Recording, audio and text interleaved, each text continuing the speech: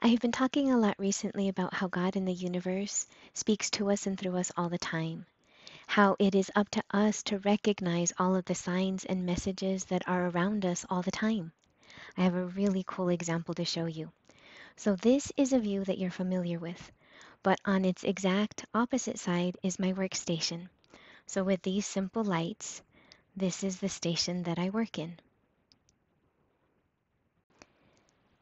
Typically, when I work, I like to have a sufficient light, and it's usually just this understrip that gives me sufficient light. But for some reason on that day, I did not have these underlights on.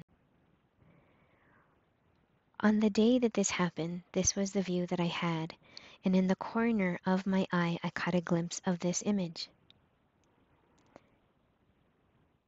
As I was in deep prayer, thinking to the Blessed Mother of how she's always guided me, and I still have visions and apparitions of her, this is the image that I saw.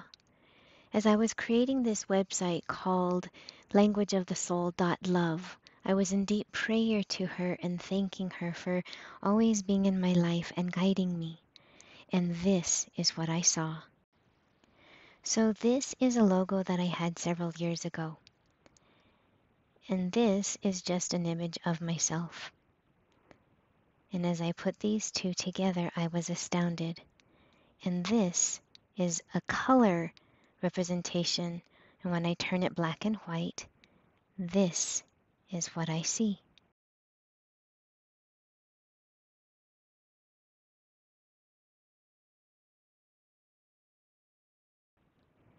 So yes, there are messages hidden in plain sight.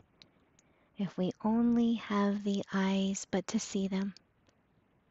What are the odds that the light cast through this crystal vase that is, for me, always filled with rocks would cast a shadow that literally looks like my logo and the image of my face? What makes this even more incredible, as I stated, that usually I have sufficient light. On that day that I was working on the website, I chose to have the lights off, and this is what I saw. But as you can see, as I turn on the lights, the image is no longer visible. So had I had the lights on the way that I normally do, this image would not have been seen. Everything happens for a reason. May we have the eyes to see.